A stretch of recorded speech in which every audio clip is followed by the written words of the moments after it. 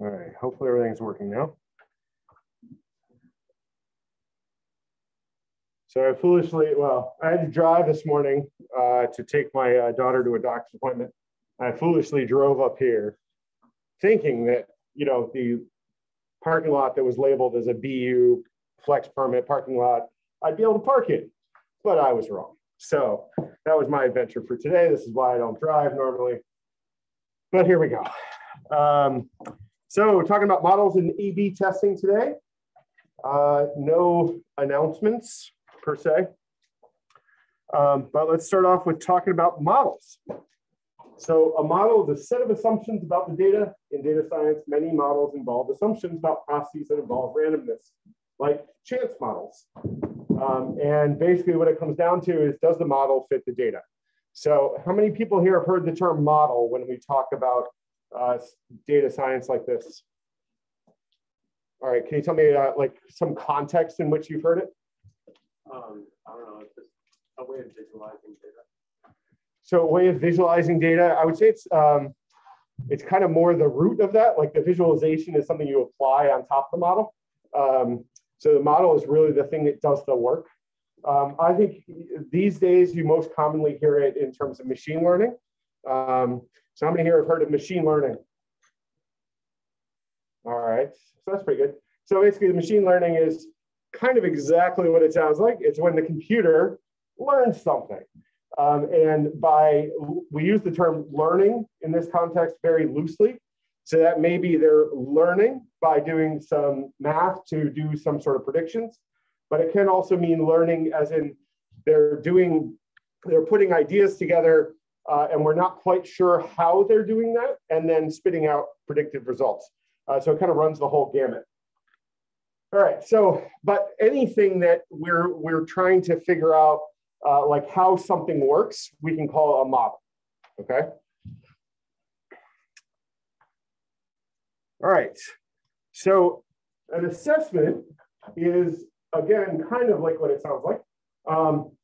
Basically, this is how we define, is the model doing what it claims to be doing, okay? Which is, you know, is it actually modeling the data? And so we use some sort of assessment to figure out whether or not that model is, in fact, modeling the data.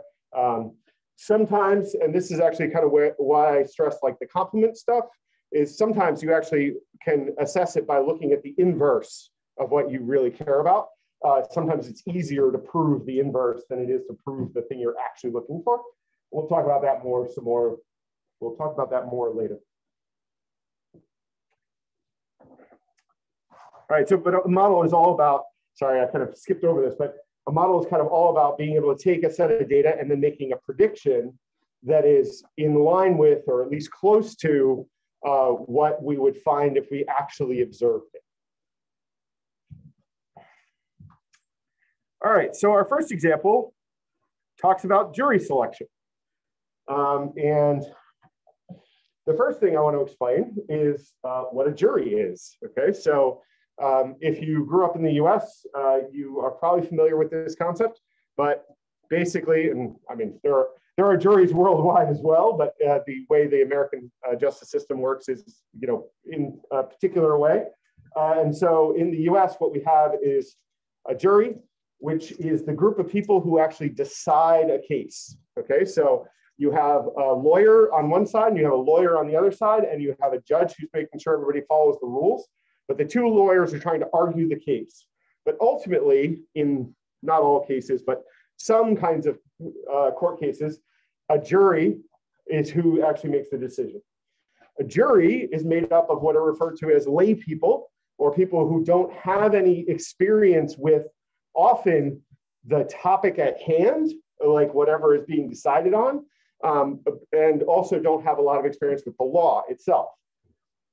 The way you get a jury is by you create what's usually referred to as a jury panel, where you get a theoretically randomly selected group of people who then you pick the jury from. Anybody have any ideas why you don't just pick the number of people that you need on the jury? Like, why is there a panel first? Because you want it to be representative of the population, or So that's what this whole case is about. So we'll let that just sit for a minute. But like I said, we're just going to let that sit for a minute. Do you have any other ideas? Well, you want a lot of redundancies in case certain people don't make sense to serve in the panel, like if they have in the jury biases. Yeah, exactly. So basically, the big thing is redundancy. As you're kind of saying, it's not really redundant as much as from the 100, you might have to, if you want to choose 12, you don't want any lawyers in that 12, for example. You don't want any judges in that 12. And theoretically, they could be in the mix, right? You may have a juror who's not actually available for whatever period of time that you happen to select, and your initial criterion didn't, weed them out for some reason. And then through most jury selection process, the lawyers actually get to interview the members of the panel and strike certain people from the jury for basically they can have no reason at all for a certain number of them, and they can have a set of reasons that they're allowed to strike them. For example, this person is a lawyer, so they shouldn't be on the jury. That's just a bit of context. Also, if you grew up in the US, how many people have read 12 Angry Men? All right, so at least for me, it was like really beaten into me over and over again that a jury is always 12 people. That is not actually true in the US. Juries can actually be a bunch of different sizes. They're usually like multiples of 6. So it's like 6, 12, and 18. But depending on the kind of court case, they can have different sizes. So I just always thought that was a funny fact. Okay, so what we're talking about here is in a county in Alabama. And a county is what states in the US are made up of. And one of them is called Talladega, and it's in Alabama. I think it has a really famous car race, but I could be mixing up terms because I'm not a fan of car racing. But so this guy, Robert Swain, was convicted of a crime. And one of the things the US justice system allows you to do is bring basically what's called an appeal if you can find something wrong with your original trial. Okay, and so he argued that his jury, when in his original trial, was all white, and so therefore, as a black man, he didn't get a fair trial. Okay, just by way of context, at the time, in 1965, only men who were 21 years or older were allowed to serve on a jury. Okay, so that does kind of shorten the population. And we won't get into the reasons for that right now. Those rules have, since changed. I think you have to be 18 and you can be a man or a woman. But in Talladega County, 26% of the population was black. So in other words, if you were choosing your panel of 100 men, 26% of that you would think should be black, right? However, we'll get into that in a little bit. What actually happened was in the 100 men, only 8 were black, okay? And so none of them appeared on the jury. But even then, right, is 8 26% of 100? How many would you expect it to be? 26, right? Okay, so now there are ways that could happen theoretically, right? If it was, maybe you got 22, right? And it was kind of close and you just had a bad draw, right? But you could also theoretically, right, have more. You could have 30 because you had a different kind of draw. But so he was arguing, and the reason he got his appeal, or the reason he got to go and fight this case was that because he said that it shouldn't have been an all-white jury, statistically. This case went all the way up to the Supreme Court. And this is, okay, so the Supreme Court makes final decisions primarily on matters of what's referred to as constitutional law. So basically kind of the rules of jurisprudence, not necessarily, or at least rarely does the Supreme Court decide like an actual case. They kind of more like decide on the rules that cases should be under. So the Supreme Court ruling about the disparities between the percentages in the eligible population of the jury panel, the Supreme Court wrote, the overall percentage disparity, basically 8 out of 100 versus 26 out of 100, has been small and reflects no studied attempt to include or exclude a specified number of, and we won't get into the word we don't use anymore, but that is in the quotes. So let's say, and this is a common practice, you all are data scientists, okay? And you're asked to serve as an expert in this matter, okay? So the Supreme Court justices ask you, does this model hold up, basically? Is 8 out of 100 a realistic outcome if the jury panel selection process were truly unbiased?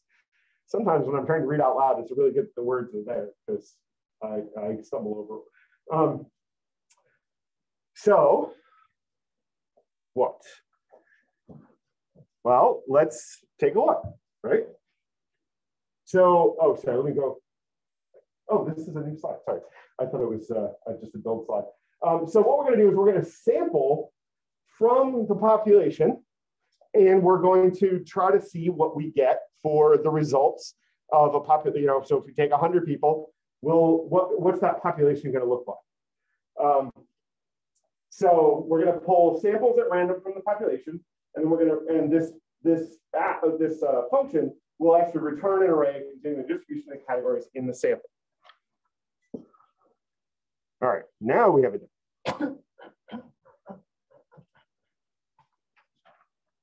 Maybe. Come on. There we go.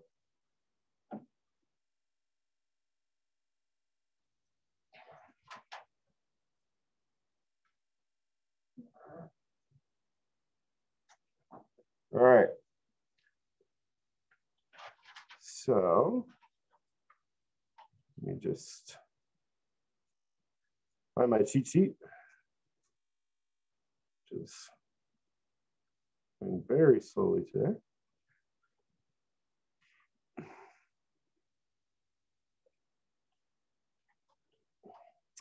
All right, so the first thing we want to do is we want to create an array that has 2 elements, okay? In this case, we could do more elements if we had more population breakdown, but in this case, we want to do 2. I'm just going to say like 2 numbers, right? One number we want to be the percent that we expect the Black population to be, and one number that we expect the white population to be.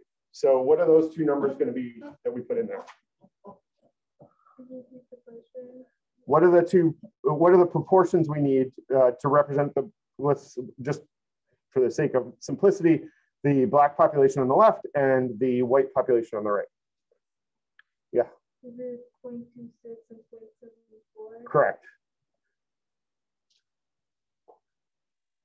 Eventually.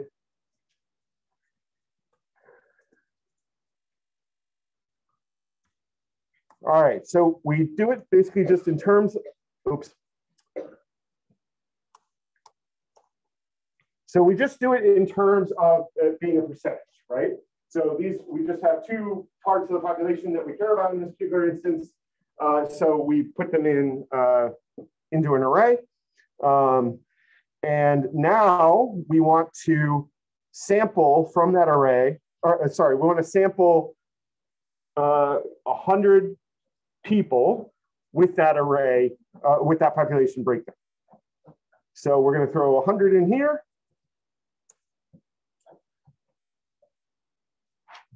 And now, and so what we get is a population result, okay, that is, it's kind of like random sampling here. So, for example, we should get different values, see, but they're all going to be kind of close because what we're doing is we're taking a random sample of 100 and looking at what is the actual population proportion we got out, but what we want it to be is in like kind of starting in this neighborhood. Does that make sense? I find this very hard to explain, so feel free to ask more questions. Yeah. So like, if we just took like a sample of 100, like what's the 0.27 supposed to represent? So this, we did a sampling of 100. Okay, so we had a big, barrel, and we pulled out 100 marbles, right? And in the barrel, are 26% black marbles and 74% white marbles. So I grab 100 out and then I count them. I got 27 black marbles and 73 white marbles on that run. So I can run it again and I'll get, this time I got 24 marbles and 76 marbles. And it's like sampling out of hypothetical bigger. Right. Okay. Right. It doesn't really matter what the population is because we know what the percentages It's are. just if you take something to the 26%, it will be one thing, and 74% chance it will be another thing. Exactly. All right. So then we're going to do that as a function so that we can call it a lot of times without me running that same cell over and over again. Oops. Forgot to run this cell.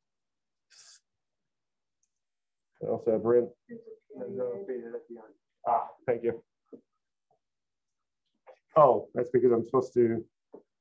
Oh, yeah. So out of this function, though, I only want in that array, I only want the first number, right? So I just want the 27, 26, 23, whatever, the representation of the black population that we got back when we ran that sample. And that's why it was erroring, because I forgot I was supposed to write a bit more code. Okay, so I call the function and I get a 22 that time. So we want to get, Peter's on the wrong side today. So let's do that a whole bunch of times. Let's say 1,000. And we're going to try to make it so that it's a little easier to work with by converting it back to like kind of a regular number rather than decimal or a percentage. And we're going to basically, and I think you've seen this before, but so for 1 to 1,000 times, we're going to do a new panel. We're going to basically, run that same thing again. Then we're going to just shove it into this array. And so we should end up with an array with 1,000 runs of the sample. Okay. Now we're going to display it. Let me just see if I missed any code over here. I don't think so.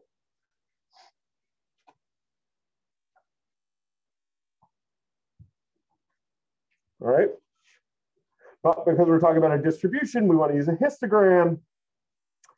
So what we see is, I think what, at least intuitively for this, it's a pretty wide range, right? Like, what we see here is that they cluster around 26, right? So we run it for 1,000 times, and the distribution of the, kind of that black population is right around 26 most of the time, right? Or a lot of the time. But the range, might be a little bit bigger than you might expect, right? In that it goes all the way down to 14 and all the way up to 40, okay? However, what do you not see here? Right, so as an expert testifying before the Supreme Court, you would say this is impossible if there isn't some other controlling factor than random selection. So I think, yeah. So that's kind of that story. I want to go back to the slides now.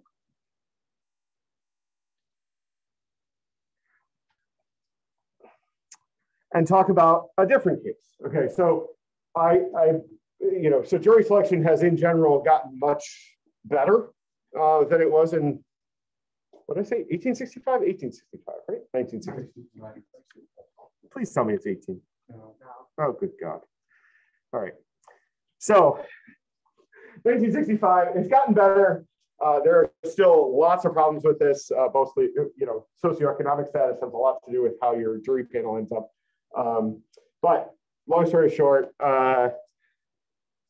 that's the idea. And, as a data scientist, right, you can answer this question, right? You can actually show pretty much unequivocally that their argument is false. All right, so going on to another example. we'll talk about genetics. And has anybody ever heard of Gregor Mendel? All right, anybody know what he's kind of known for? The father of genetics. Yeah, so the father of genetics. And he was super into peas, which I think this is the Google logo. It's supposed to look like a Google drawing. What do they call them? Google Doodle. That's it. Yeah. But unlike last semester, I went and actually found a picture of a pea flower for you. So if has anybody ever grown peas? Yeah, they have pretty flowers, don't they? So I think I had to do it like in school, but I never grew anything at home because I lived in the inner city and growing things didn't go well. So, but basically what he did was he said, okay, we have two different kinds of pea plants. They have purple flowers or they have white flowers. And each plant is purple flowering with a chance of 75%, regardless of the colors of the other plants. And so the question is this a good model? So this is essentially a hypothesis, right? But it's kind of got a model in there that we can use from a prediction perspective. That make sense? All right. The thing to remember also in this is that when we're talking about this, you have all probably taken enough genetics at this point that you knew more than he did when he started doing these experiments, right? So just keep in mind, when he was doing this work, it was quite a while ago, and he's the father of the stuff. So, I think it seems really obvious to us now, but, hindsight's 2020, right? Okay, so what we want to do is choose a statistic. So we're going to take a sample and see what percent are purple flower. And if that percent is much larger or much smaller than 75, that is evidence against the model, okay? But one of the things that we're going to see here, which we didn't really see in the last example, is that the distance from 75 is really what matters, okay? Does anybody know what these bars mean on the outside? Okay, can you tell us what absolute value is? So it's distance from zero, or the shortened, easy version. You drop the negative sign if it has one. Because what we care about, right, is how far away it is from the thing. We don't care that it's going left or if it's going right. Or for you, I suppose, right and left. But, and then, yeah, I knew there was like a when to run the slides mistake in here. Okay, so sorry. So if the statistic is large, that's evidence against the model, right? So if the further away we are from the 75, the less likely it is to be true. So let's look at that. Okay, so Peter is totally on the wrong side today. All right, so what he did was he actually went and planted a bunch of pea plants. Does anybody have any idea why he chose pea plants versus, I don't know, some other kind of plant? Do their seeds make a lot of plants? Or? They grow fast and bear new plants quickly. So you can do 929 plants in like a reasonable amount of time. So that's why he experimented with pea plants. Okay, so how do we know what the percentage of purple flowers would be? Anyone? Or what's the probability of a purple flower? Anybody else? 709 by 9.9. Yeah. So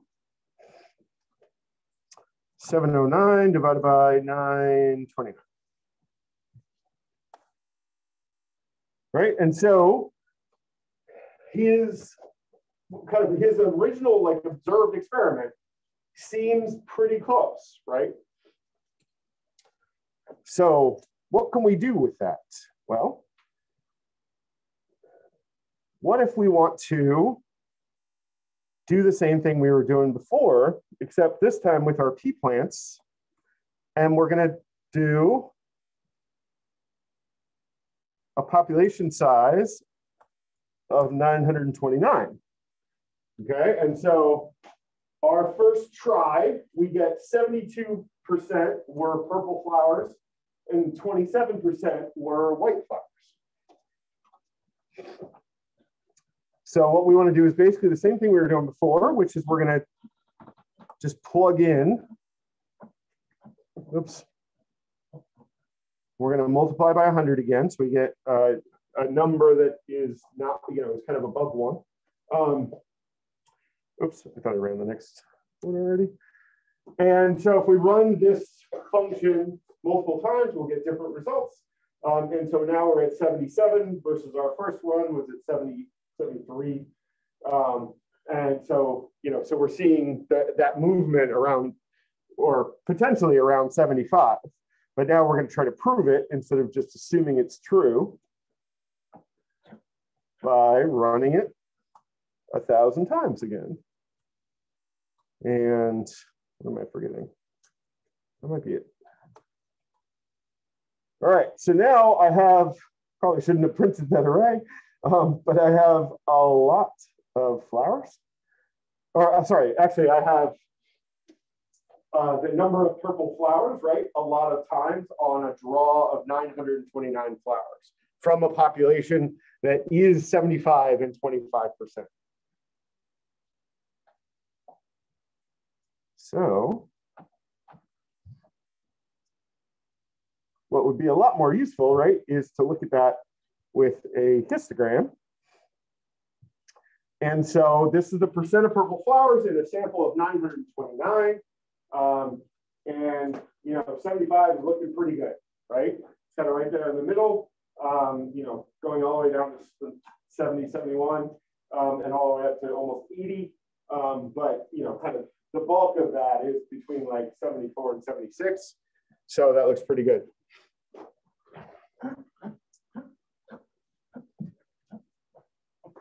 Oh, and then, but in order to kind of measure that distance, we're going to use maybe a new function. Oh my goodness. Actually, let me do this. It'll be a little bit easier. Okay, so we're going to use the new, or potentially new, I can't remember if we use it or not, abs, which like all things is short for something else. So that's short for absolute value. If you're ever doing any programming in any other languages, abs is pretty consistently the short form of absolute value. And so what we want to do is purples minus 75. And there's something missing. Oh, shit. And then we can run a histogram again. But now, instead of having to kind of figure it out for ourselves, we can see how our model did, right? So the closer to 0, the better, or the more likely our model is correct. Does that make sense?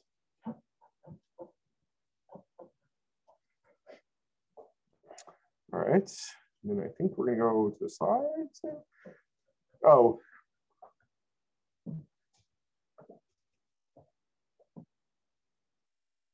Sorry, I have one more thing in here and I don't remember why I have it. So we're not going to talk about that one. All right. Oh, that's why there was a demo pop-up. All right, so 2 viewpoints. So basically we have the model and then the alternative, okay? So in the jury selection case, we had the model, which is the people on the jury panels were selected at random.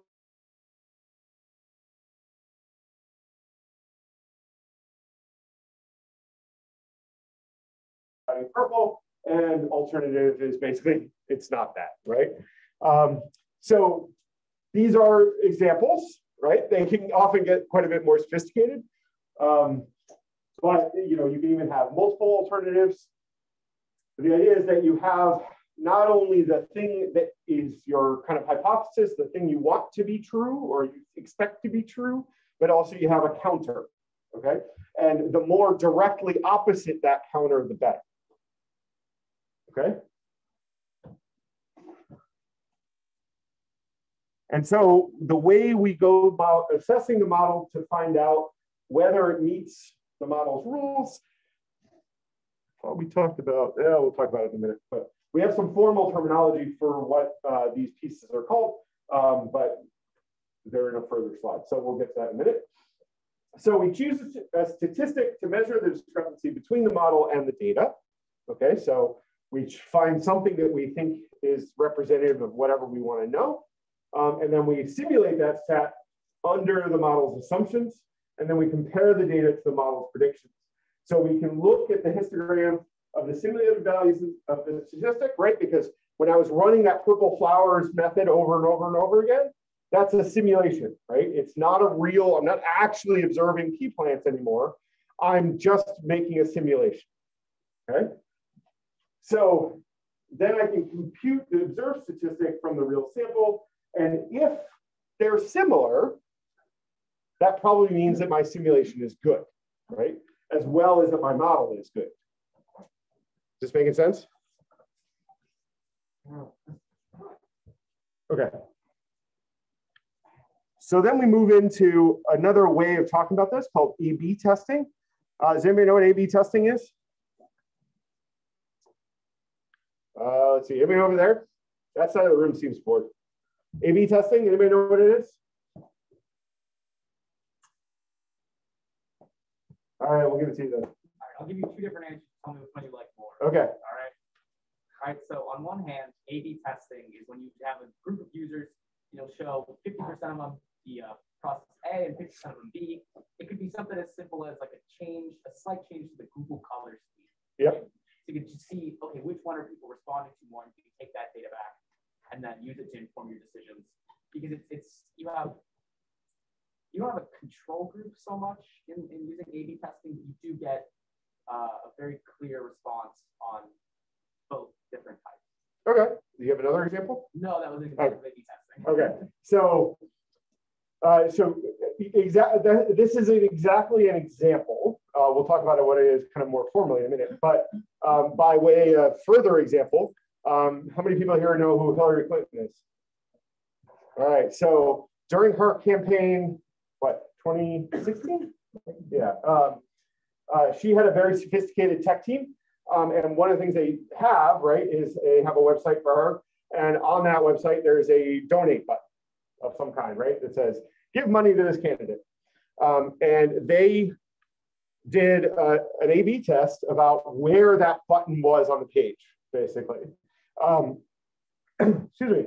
And resulted in something like a 20 or 30% increase in donations based on moving the button, right? So A/B testing is very, very important and really does come in really, really handy when you're like developing websites. But sorry, the term is pretty pervasive in lots of different fields. You can do it with lots of different things. And in the context of data science, we're going to talk about what we mean by that. All right, so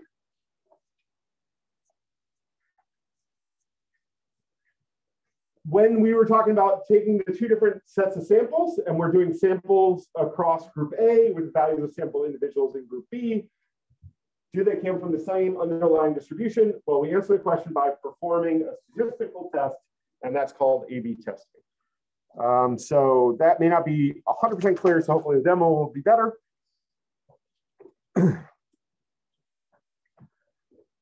And this one. So, oh, that's not gonna help me.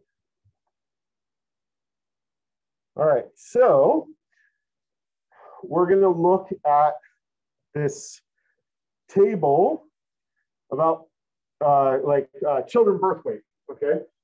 So just to, sorry, I gotta drink something before I keep coughing.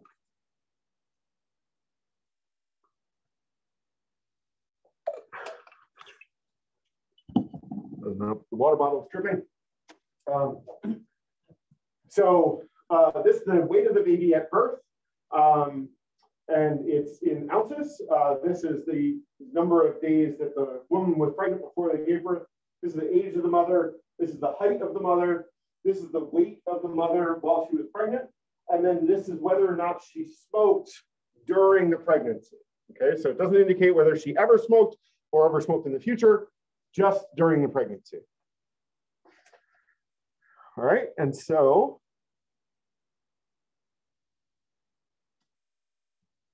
if somebody could tell me what if all I want to look at in this particular study is the smoke, whether or not the mother was a smoker and what the birth weight of the baby was, what method would I use? Yeah, select. And so it doesn't get angry about spacing. All right, and so I've put that into a new table called smoking and birth weight. And then let's look at the number of kind of samples we have in this data set of the mothers who smoked the mothers who smoked and the mothers who didn't smoke. So 459 who did and 715 who didn't. And then we can look at kind of a histogram of those two groups overlaid to each other. All right. So if I have a theory about why I'm looking at this or why we're talking about this, what's interesting about baby birth weight and maternal smoking? And some of it is right there in the data. Yeah.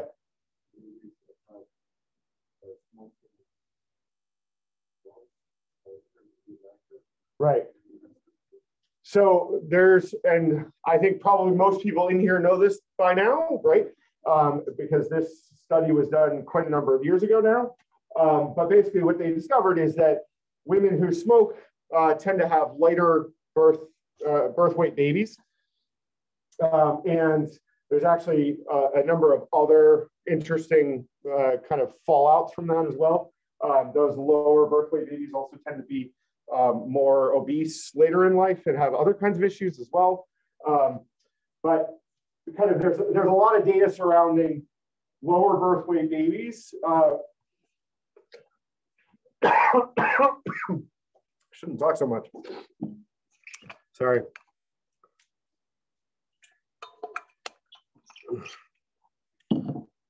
So there's a lot of data around, obviously within kind of like racial conditions or whatever. But if you're low in the class of birth weight, you will tend to have more problems later in life than if you are a larger baby. And one of the things that comes is that if you were a mother who was smoking and pregnant, you would tend to have a lower birth weight baby. All right. So we have this data. And, so we wanted to take the sample population. I was going back to the slides because this is how we start. Oops.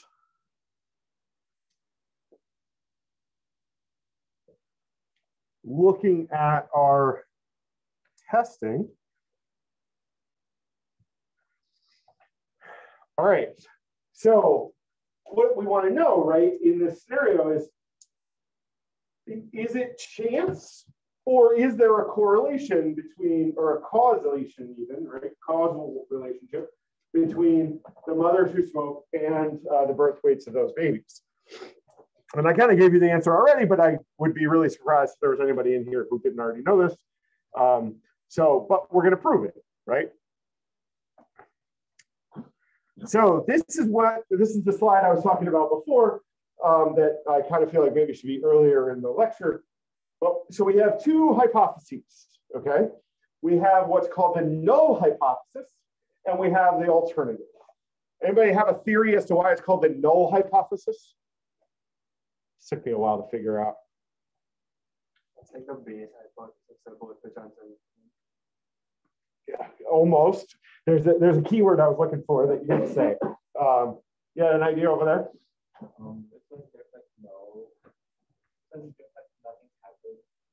Right. So you remember the histogram where we did the absolute value? The closer we were to 0, so 0, null, nothing. So I was looking for the 0. So the null hypothesis, that's kind of the hypothesis you're looking to prove. Okay. And so in this case, in the population distribution of the birth weights, the babies in the two groups are the same. They are different in the sample just due to chance. Is that what we thought we were trying to prove? No, right? And the reason is because this is one of those scenarios where proving the inverse is actually a better choice than trying to prove the thing we kind of really want to know. Does anybody have any theories as to why?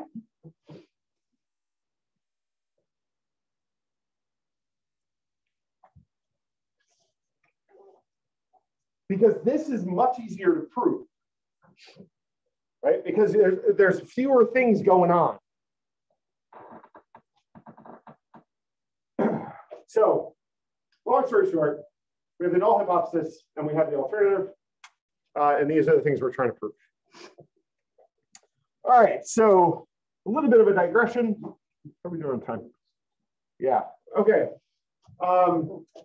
So just from a kind of terminology perspective, if you hear someone say in the tail, this is what they mean, okay? So basically it's one of these kind of far end outliers. Has anybody ever heard of long tail internet or long tail retail? All right. So most of you probably do your shopping online at someplace like Amazon, okay? Those are what we usually refer to as like big retailers. The distribution of people who shop at those places is in here, right? Does that make sense? You know, most people do a lot of their shopping there. So there's been a lot of tech companies that have been looking to try to, if you can capture this, right? Or this and this, that's still quite a lot of shopping, right? Even if it isn't as much as this or as easy as this, if you can grab these parts, that's actually quite a lot of business. So what that's referred to as is going after the long tail. So if you imagine instead of this kind of relatively like tall, narrow distribution, you know, the distribution going out more like this, it's a long tail. And so companies like, say, ever used Etsy, for example. So this is part of Etsy's model, okay? Is that very specialized little shops that appeal to very specialized or very, you know, specific individual situations. One you're less likely to have heard of, although they've improved their brand recognition. Have you ever heard of a company called Wayfair? Okay, so Wayfair is actually based in the Boston area. Their original thing was to put up a website like, I don't know, I'm trying to think of something like bestcouches.com. Okay, so like really, really specific. And then basically it was a reskinned Wayfair site that was just couches, and that was it. Okay, so that they could go after this market segment over here by going very, very targeted. Okay, so they didn't do the Etsy thing of being handmade and, you know, all that kind of stuff, or letting people sell through them. But what they did was they just went and bought like every domain they could get, and they wrote software that would generate retail sites that went under them. And it was a really cool model. And then, I don't know, a few years ago, they started to actually feel like they had enough of a brand now that they could actually go sell things as Wayfair. And then there's all kinds of internet like trolling around them too. If you want to talk about that more, let me know after class sometime. All right, so kind of more terminology. We tend to use these kinds of words when we're talking about this stuff. A lot of this, it's not slang or maybe jargon. It doesn't really have the like totally formal definitions. But so we talk about something being inconsistent with the null, okay? So that's what we say when we mean it's not quite that, right? It doesn't get close to the null because there's nothing, it's not wrong, right? It's just not consistent with the null hypothesis, okay? I always forget that I can actually read that one up there. In the tail area is usually less than 5%. So if you hear someone say that something is in the tail, it's usually less than the 5% marker on the distribution on a histogram.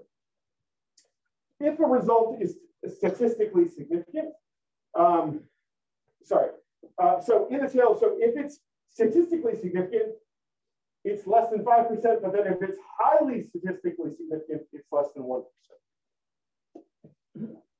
Okay. But these are, like I said, they're jargony, slangy terms, right? So just because you see that doesn't necessarily mean that they're talking about that. They actually mean 1%. And you should always check your, kind of check for the actual data. And one of my favorite terms in kind of this field is called p-hacking, which is when you muck with this number, but still say things like highly statistically significant. And so what it means is basically like, we'll talk about P. I thought we were going to get to it today, but P is basically the measure that you use to talk about these things. And so you say cool stuff like, oh, it's highly statistically significant, but you actually mean that it's 5%. You follow me? So like I said, it's slangy. Make sure you know what it means before trusting it. And here we have a question. Maybe. Where is my super mouse? All right, so what is statistically significant?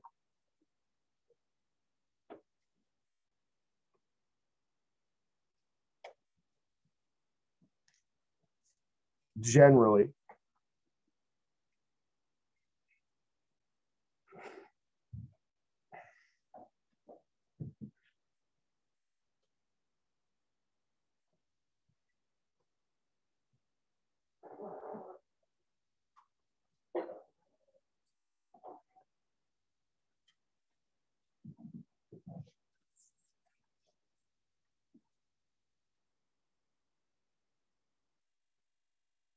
All right.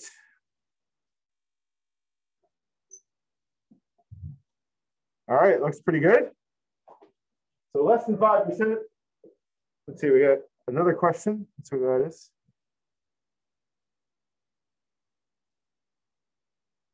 So a highly statistically significant refers to tail as being what percent?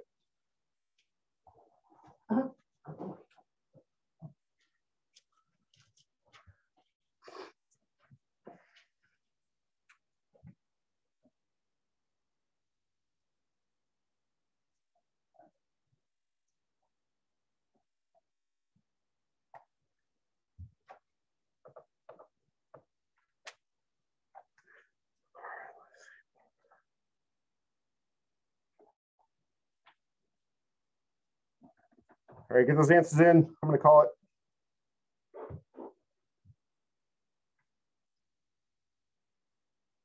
And looks like most people got it, so less than 1%. And then let's talk about p-value just a little bit. So the p-value, empirical distribution of the test statistic under the null hypothesis. So basically this section, right? And then the red dot is the observed statistic in this example, right? So this is one of the stats we got, so it's kind of in the main area. But so that's, we're going to start talking about this p-value thing as a way to indicate like the quality of our sample, like, or of our test runs, to see if what we did is actually kind of giving us a valid estimate of what we think the prediction should be. And so the definition of the p-value is the observed significance level. And the reason we call it the p-value, right, is because it's usually written as a p, Okay, it's not because it's like an acronym. So if the null hypothesis is true, that the test statistic is equal to the, oh, yeah, so the p-value is the chance that if the null hypothesis is true and that the test statistic, I cannot say that, is equal to the value that was observed in the data or is even further in the direction of the alternative. Okay, so what we're looking for is the alternative, right? So we kind of want to be in that direction. So what we're usually looking for is something that is highly statistically significant, where the alternative is the hypothesis that we really care about. All right, we're going to have a lot of examples. So don't worry about it if you don't completely get it yet. But I think we're going to pause there because I remembered to bring the prize. And where did I write their name down?